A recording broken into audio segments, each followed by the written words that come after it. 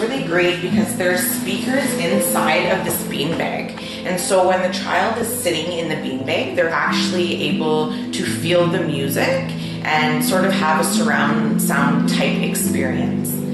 So if we look up here, this box right here controls where the music comes out of. So we have 2 speakers on top of the shelf here, and then we also have 2 speakers down in the beanbag right here. So right now we don't have any of the speakers on.